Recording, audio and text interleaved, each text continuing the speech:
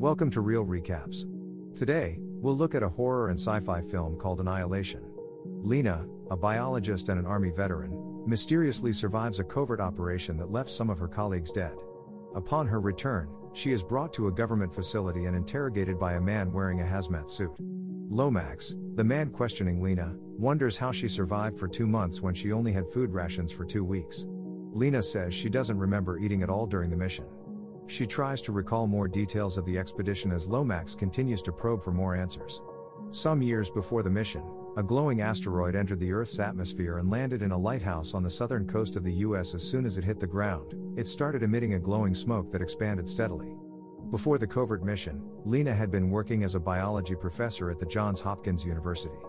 During a class, she teaches her students how a single cell continually splits and replicates itself until it forms every living thing on Earth. After the class, a male colleague named Daniel invites her to a party for the weekend. She turns him down with an excuse. Daniel reminds her that it has been a year since she lost her husband Kane, and tells her that it wouldn't be wrong for her to enjoy some time with friends. At home, Lena reminisces the pleasant time she spent with Kane while she prepares to paint the bedroom. Kane, a Green Beret, had been missing since he went away on a secret mission. As Lena starts to paint, a man enters the house and slowly makes his way up to the bedroom. As he reaches the door, Lena sees him and realizes that Kane has finally come home. She runs over to him and cries as she hugs him. Later on, Lena starts asking Kane about his last mission, but he says he's unsure where it was. Lena continues to press him for answers, but he keeps saying he doesn't know. When she asks how he got home, Kane just implied that he found himself outside their room. Before Lena could ask him any more questions, he tells her that he's starting to feel sick.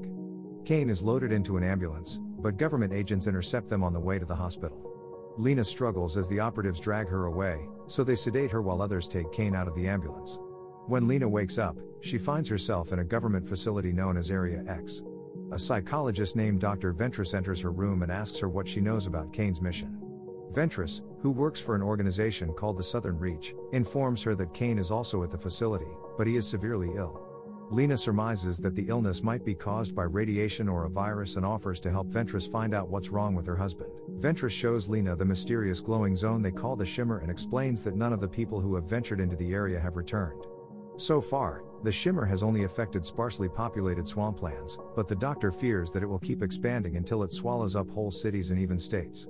Kane is the only one who managed to get out of the Shimmer, but he is slowly dying due to multiple organ failures. Ventress hints to Lena that she might not be allowed to go home because of what she knows about their covert operations. Lena tells the psychologist that she wants to stay with her husband.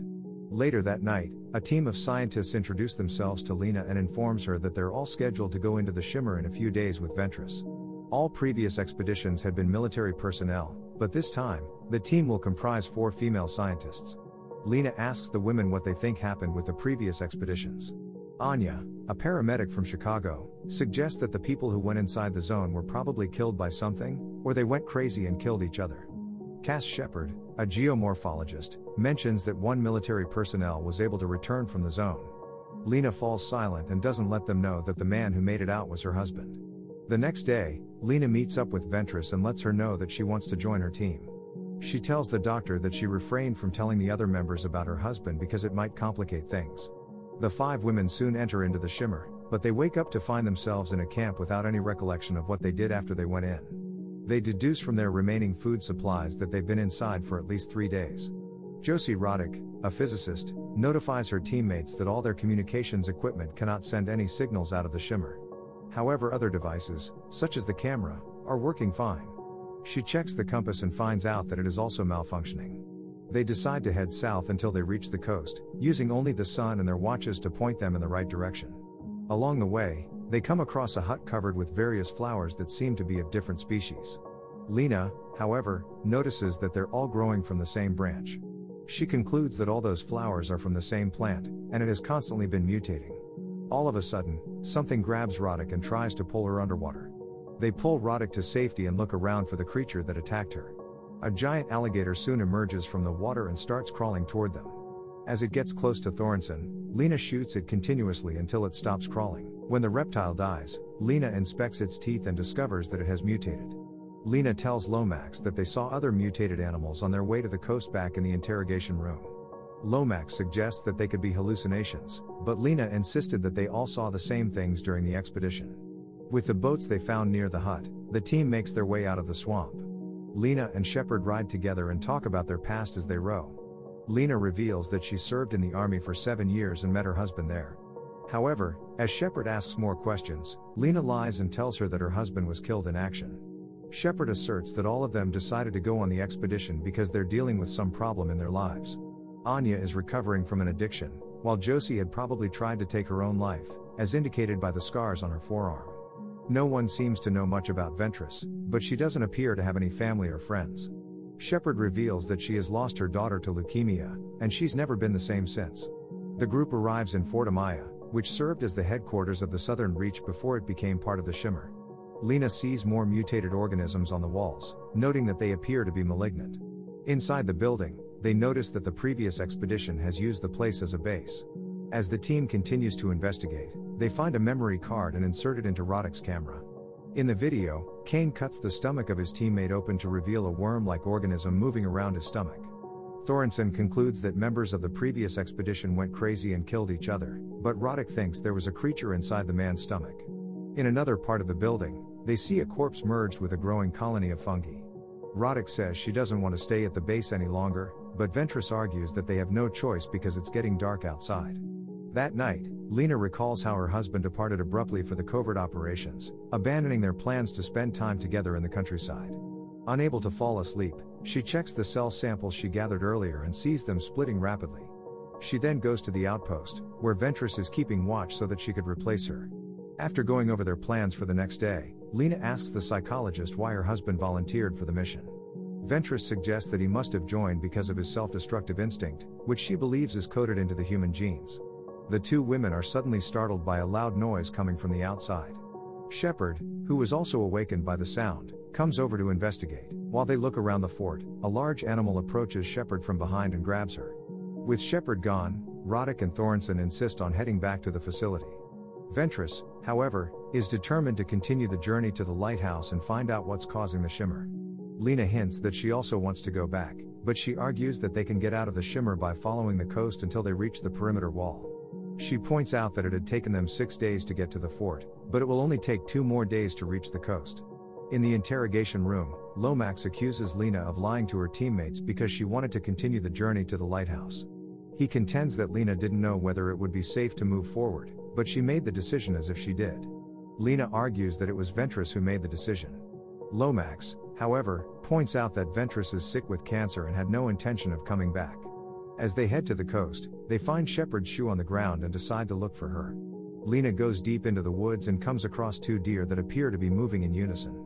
As she continues the search, she sees Shepard's mangled body under a tree. The team decides to stay at an abandoned house as the sky starts to set. Out in the yard, they find plants that are shaped like human beings. Roddick starts conveying her theory that the signals inside the Shimmer aren't blocked but scrambled. She suggests that the Shimmer is not just refracting light and radio signals but DNA as well. That night Lena recalls her affair with Daniel when her husband was away. Lena fears that her husband already knows about their illicit relationship and tells Daniel that it won't ever happen again.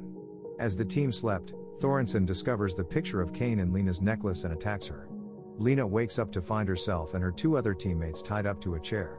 Realizing that Lena had been lying to the team, Thorensen starts to doubt whether an animal killed Shepard.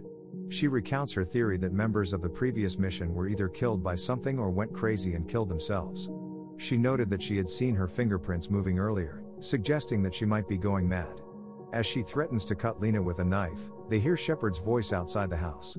Thorensen runs outside as she hears Shepard repeatedly yelling for help. The next thing the team hears is the roar of a bear. The mutated bear finds its way into the room and walks toward the women, who are still tied up. As the bear gets close, it starts imitating Shepard's voice.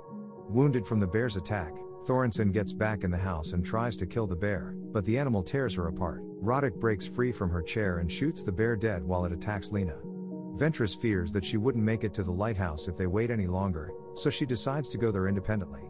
Lena finds Roddick out in the yard and tells her that she found mutations in her blood. Roddick concludes that the mutations will soon be inside everyone. She checks the roots and leaves that are starting to grow in her arm and starts walking away from Lena. Lena tries to run after her, but Roddick disappears when she reaches the garden with human-shaped plants. Now on her own, Lena finally reaches the coast and sees numerous crystal trees growing outside the lighthouse. Inside the building, she sees a charred skeleton sitting in front of a camera. When she played back the video, she sees Kane sitting down, telling a person behind the camera that he is starting to doubt his own identity. Fearing that he might be losing his mind, Kane prepares to detonate a phosphorus grenade. Kane tells the mysterious person to find Lena, then pulls the pin from the explosive. As he burns to death, a man behind the camera walks toward Kane. When the man turns around, Lena sees that he looks identical to her husband. After turning off the camera, Lena starts hearing voices coming from a hole in the ground. She follows the voice and sees Ventress, who appears to be mutating. The psychologist says that the mutation is already inside her, and it will continue to expand until it swallows up everything. She warns that their bodies will be broken up into small parts until they're all annihilated. Ventress then raises her head, and light bursts out of her mouth until her body completely disintegrates. Lena stands by and watches as the light that came out of Ventress transforms into different shapes. Moments later, the unknown life form absorbs blood from a cut on Lena's face and starts morphing into a humanoid. Lena shoots the figure and tries to escape from it, but she sees the entity, which starts to mimic her every move when she gets out of the hole. When she tries attacking it, the entity fights back. She runs to the door, hoping to get out of the lighthouse, but the creature holds onto her until she gives up. With the entity still imitating her movements, Lena finds another phosphorus grenade on the ground. After pulling out the pin, she hands it over to the humanoid, which has started to copy her appearance. Lena leaves the lighthouse as the entity burns and lights up other mutated organisms around it. The shimmer starts to disappear when the humanoid spreads the fire inside the hole. Back at the facility, Lomax asks Lena if she found out what the entity wanted. Lena says that she doesn't know, but she asserts that it is not trying to destroy anything. It was only mutating everything that it finds to make something new. Lomax informs her that everything at the lighthouse has been burned to cinders. After the shimmer disappeared, Kane's condition stabilized and returned to normal. Lena pays a visit to her husband and asks him whether he's Kane. He says, "I don't think so," and proceeds to ask her if she's Lena. She hugs him and doesn't answer. As they continue to embrace, both of their eyes start to change colors and glow. Subscribe to watch more videos like this, turn on notifications, and leave a like to help the channel out. Thank you for watching.